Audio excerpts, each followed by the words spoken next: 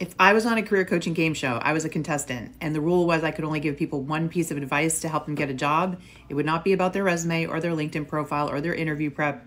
It would be about their connection story. Let me share story time.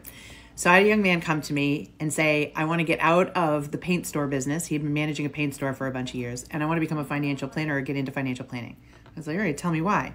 And he said, well, last year my dad died unexpectedly. And we found out at that time that he left my mom in financial ruin. His business hadn't been doing well. She didn't know about it. And she was going to lose everything, including the home that we all grew up in. He said, so I spent my nights and weekends learning about finance and figured out a way to sell his business and leave her enough money that she could stay in the home and have something to live off of. And at this point, I've now vowed that if I can help people to never be in this situation again, I want to help as many people as I can.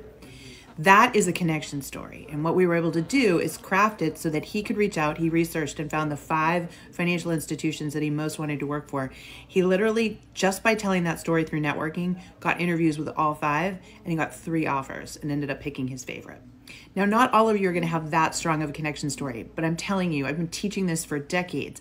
When you pull out a connection story, why you feel a connection to their products, their services, their customers, their service, their mission statement, whatever it is, when you can pull that out and share a story around it, the person that hears it is going to remember it better because it's going to evoke an emotion out of them, a very positive emotion about what's going to get you up out of bed every day to go do that job. And that's something they want to pass on to a hiring manager or a recruiter.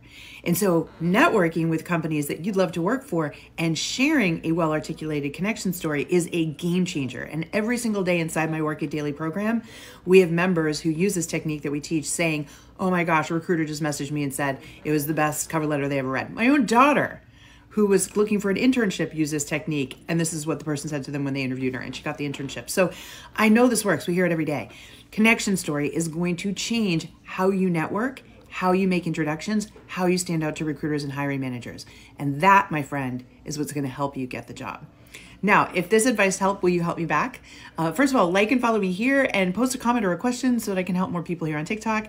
And definitely head over to my homepage and my bio page because I've got a link full of free resources to assist you, as well as a really fun 7-minute career challenge that I'm doing right now on TikTok. It's free and it's a way for you to gamify and learn a ton about job search and career and have a good time doing it.